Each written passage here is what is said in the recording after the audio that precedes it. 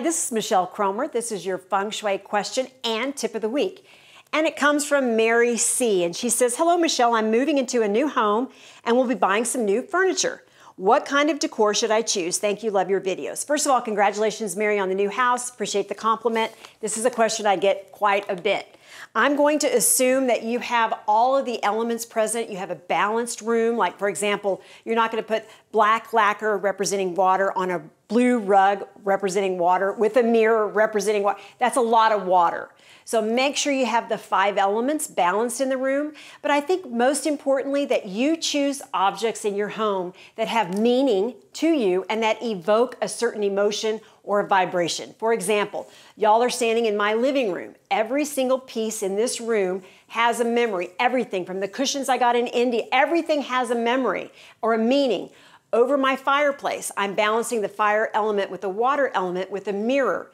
I got this particular frame from a home in India. It was a window. I made it into a mirror.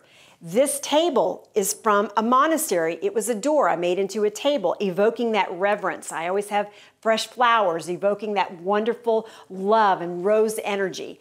And even the books that I've chosen, like for example, the top book is from Arnie Svensson, a wonderful photographer, a meaningful photographer doing meaningful work and worked with me in my foundation in Wadis for Pink Crosses.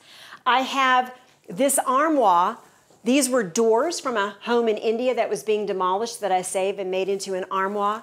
I have a Buddha from Tibet evoking compassion. And I have an heirloom from Ireland from my family. And in my glass work, I have Chihuly, but I also have these 2 pieces from Hawaii, water and fire, balancing those elements. So Mary, just have something that's really meaningful. I always honor my ancestors in this space. And so I have James O'Bryce, who saw his family being murdered in Ireland when he was 12 years old, stowed away on a boat, landed in New Orleans, got off and became a prominent judge there. So I'm really reverent and have his picture.